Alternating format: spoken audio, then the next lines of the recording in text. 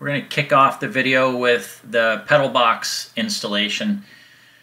Here you can see I've got the pedals installed and drilling out the little brackets there for the brake switch as well as the clutch switch.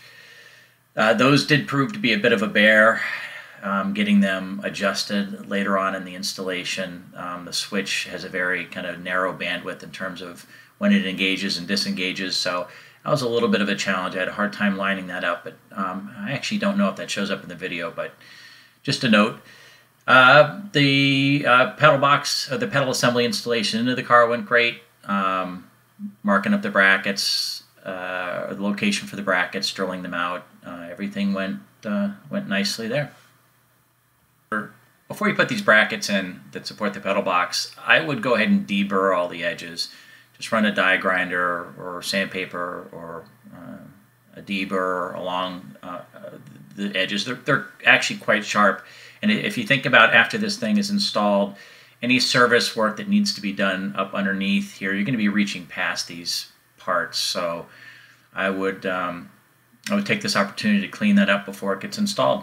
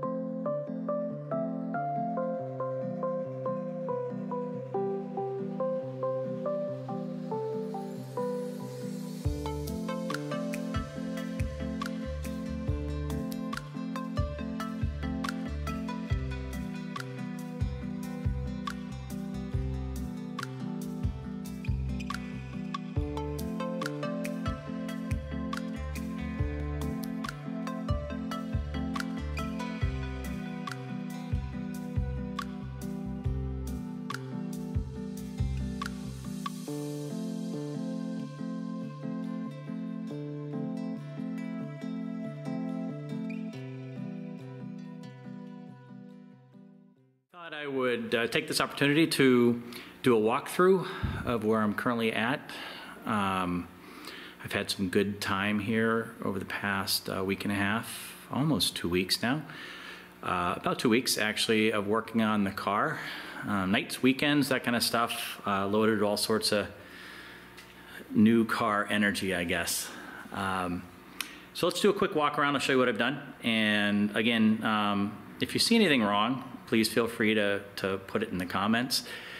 I am not a mechanic, and undoubtedly there are probably some mistakes here. Hopefully none of them are catastrophic. But let's get to where we are.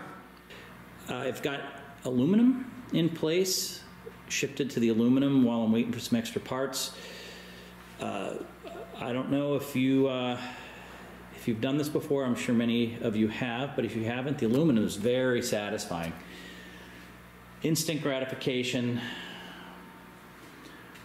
Everything goes together nicely. All the cuts are clean. I got to hand it to Factory 5 for doing a great job. I haven't had to make a single trim or any adjustment. So definitely having fun with that. Just got the pedal box in, all the parts associated with that. Unfortunately, missing a clutch quadrant. They're trying to find that. It was supposed to have shipped with my kit, and it did not. We'll figure that out. Not a biggie.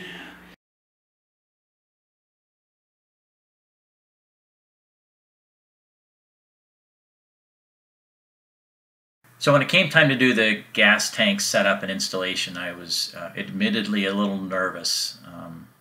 I could, first of all, I've never done anything like this, but second of all, I can envision a mistake here being a really bad place to make a mistake, likely ending in fire and or explosion. But I followed the manual step by step, worked out well, no issues. Actually, once I kind of got into it, it was pretty straightforward.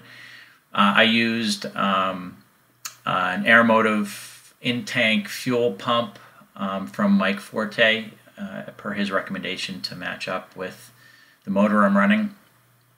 That went in nicely. All in all, a pretty straightforward installation, and as you can see here shortly, the manual does say grab a friend when it's time to install the tank, and I could see why that would be beneficial, but like I mentioned before, I'm doing this usually late nights, and I'm solo, and I get creative. So you'll see here, once again, I'm using a little help from some straps here, a little extra mechanical advantage. That third arm, fourth arm that's needed, it worked okay.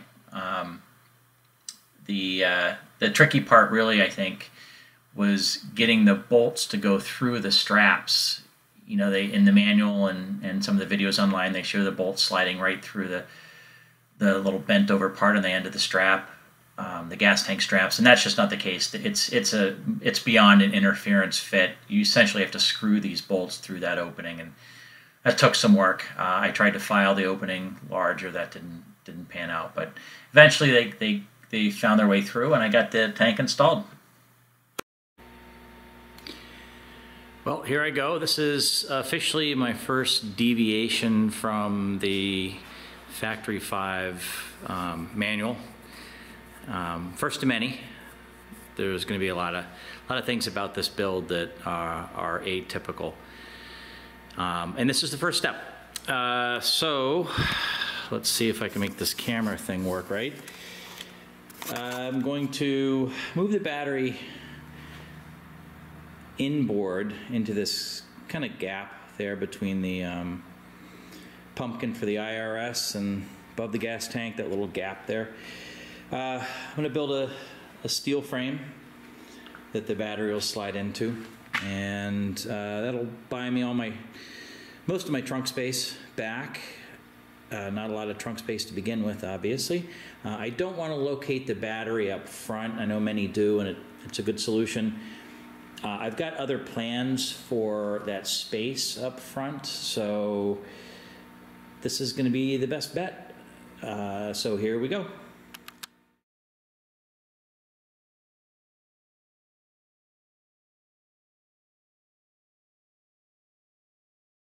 When I started out building the battery box, my biggest concern was how much weight this is going to have to support. Batteries are obviously very heavy. But not only that, considering the environment it's going into, it's a very dynamic environment. It's a car, and it's a car with a fairly stiff suspension, and the particular location here is right over the rear axle. So this had to be strong enough to deal with quite a bit of movement. I ended up using some stock I had laying around my shop, and it was a 3/4 by 1.5 inch square stock. I'm guessing around 16 gauge, little thin to work with in terms of welding, kind of a pain. It was also unfortunately galvanized. Now looking back on this, I should have used better stock, clean new stock, as opposed to having to clean up this galvanized material. In the end, it welded okay, and not the cleanest welds I've done, but certainly strong enough, and after a little grinding, got the welds to a point where they painted up cleanly. You'll also notice that I'm putting in a clamp arrangement here. I used a couple of riv nuts to bolt a bar that goes across to support the battery. It's important to note too that the battery is accessible from the inside of the trunk. It'll slide in and out of this location, which is primarily why I've designed my own drop trunk. I will not be using an off-the-shelf drop trunk, and this is the primary reason as to why. Little paint, and next step is to slide it into the car and bolt it in place. Let's hope my measurements panned out. And let me see if I can find some good battery box building music to finish this build up.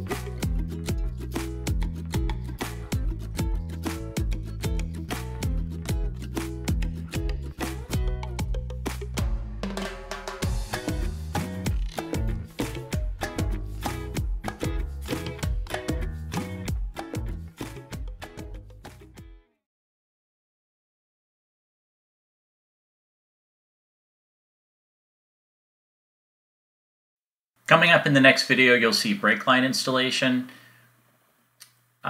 You'll get to see probably some more aluminum panels going into place and construction of my custom drop trunk. I believe I'll be able to fit all that in the next one.